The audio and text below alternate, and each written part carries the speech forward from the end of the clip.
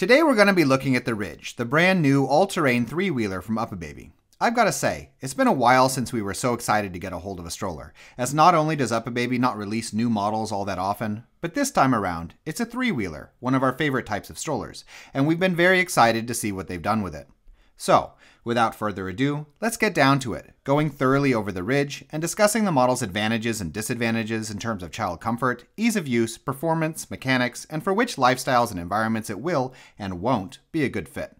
And starting off with some stats, the Ridge clocks in at a little over 13 kilos and falls down by my measurements to 51 by 65 by 90 centimeters without removing the wheels, and 32 by 55.5 by 90 centimeters if you do remove the wheels. And it's important to pause here and soak this part in a little bit before moving on. The Ridge is a big stroller. Just that width of 65 centimeters is going to feel quite wide. And it's also a heavy stroller. That doesn't mean it's not good, mind you, but it is something to be aware of right from the outset.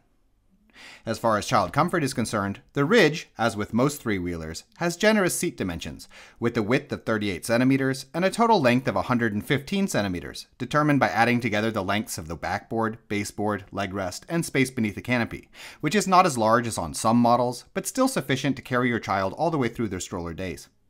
The model has a near full recline, but no adjustable leg rest, though the slope is still sufficiently shallow to provide a comfortable position for naps. And unlike some three-wheelers, the Ridge also has a good, near vertical upright position, provided that you pull the adjustment strap as tight as possible. The seat is not built for newborns, but the model is compatible either with a car seat or a bassinet.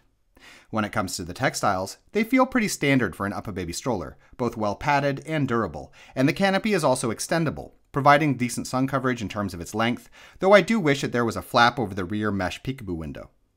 The seat textiles are attached to the frame via eyelets and pegs, as opposed to push buttons, which is good, as push buttons on three-wheelers often tend to weaken over time when used with heavier children. But negatively, the back and baseboards are not removable, meaning that the textiles will need to be hand-washed for the most part, since the backboard in particular is too large to fit in most washing machines.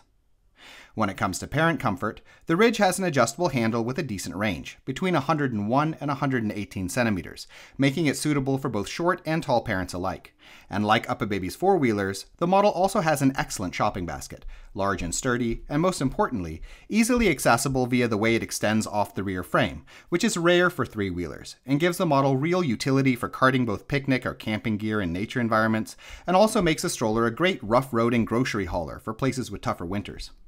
It's also closable, a must for jogging, to keep your stuff from bumping out when moving at speed. As far as folding is concerned, the Ridge has a simple one-hand, one-step fold, located under the leg rest, though when folded down, as I already mentioned, the model is quite large and heavy, and will require significant trunk space if you want to avoid removing the wheels, which, while easy enough, is not something everyone likes to do for hygiene reasons, and also exposes the brake disc to potential damage. In terms of the general feel of the model, the Ridge is a wonderfully sturdy stroller, with all the components tight and well fitted, and no looseness in any of the joints, at least right out of the box. Similarly, all of the activation mechanisms on the model are simple and intuitive to use, and also feel well fitted, without looseness in the buttons and pedals and so on.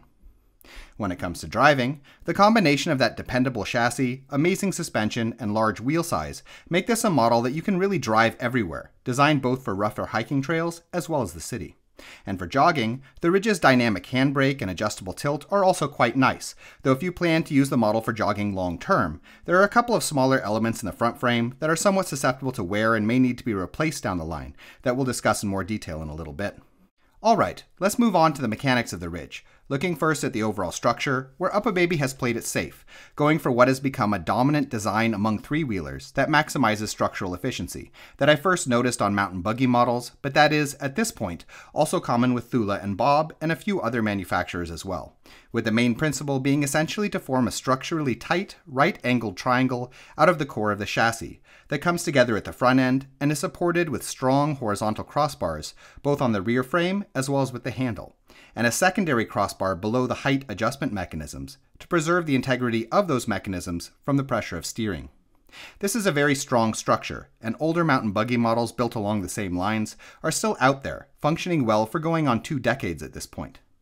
As far as folding goes, Uppababy has also followed the common trend of placing their folding mechanism just above the front end, with the activation mechanism directly adjacent to the locking points, allowing the whole system to be built as sturdily and simply as possible with a minimum of internal components, in direct opposition to the complexity needed, for example, when locating the activation mechanism for the fold on the handle.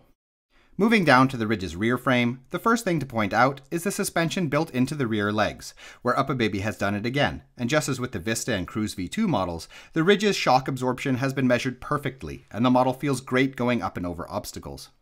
As far as the brake system is concerned, the Ridge is quite complicated, with both a pedal-activated static brake and a handle-mounted dynamic brake, which connects to brake discs on the wheels through a gear teeth setup that allows it to function while still keeping the wheels easy to remove. Uppababy has split the wire here to get to both sides, which in my experience does often lead to problems with keeping the tension symmetrical, though using a disc as opposed to a drum system will make the wire more receptive to fine-tuning via its 3 adjustment screws.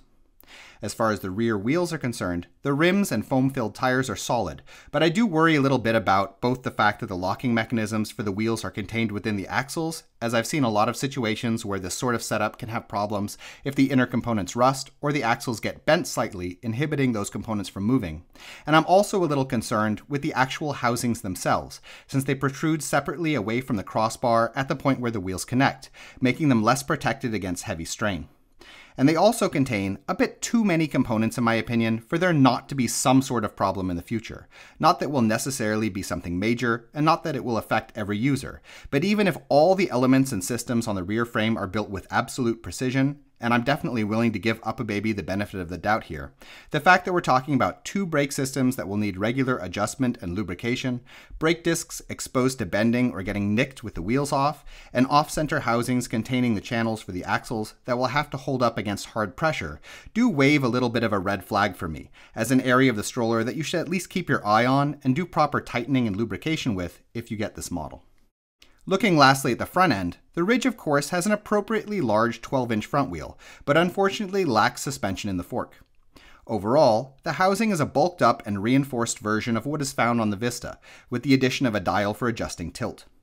The fork axle fits quite tightly within the housing, and I generally don't anticipate any looseness or wobble problems within the first few years from walking and hiking with the Ridge. However, that tight connection is achieved partly due to a ball bearing, as well as via small pressure bumps on the plastic cap fitted over that bearing. And both of these components are things that will wear down, and loosen in the case of the bearing, pretty hard if you really push the Ridge with off-road jogging. That being said, both of these elements are pretty easy to remove and ought to be easily replaceable, providing that Uppababy makes parts available. Though, the fact that the axle is flush within the bearing makes lubricating with a thicker lubricant absolutely crucial for keeping the axle from rusting within the housing, which would make it near impossible to replace these components if needed. So, do I recommend getting the Ridge then? Yes, absolutely. Despite a few smaller hiccups in the model's design, I find the Ridge to be a very solid all-terrain 3-wheeler, with some highly desirable characteristics in comparison to other 3-wheelers on the current market. In particular, the great suspension, the large and accessible shopping basket, the near vertical upright seat position, and the disc-type dynamic handbrake. That being said, the Ridge is definitely not for every lifestyle and environment. Being aware of its size and weight are very important before purchasing, and in my opinion, this model is really only for parents who don't use a car all that often, and who live, or will stroll, in places where they really need the model's terrain capability. So, rough, generally rural conditions, hiking, or parts of the world where it snows a lot. In any case, we hope you found this video interesting, and if you did, we ask that you subscribe, as it helps us to continue making videos in the future. In addition, if you are currently shopping for a stroller, we have a buyer's guide on our Patreon page which lists a wide range of models that we recommend, with a lot of technical and lifestyle related information. You can find it by following the link in the description. Thank you.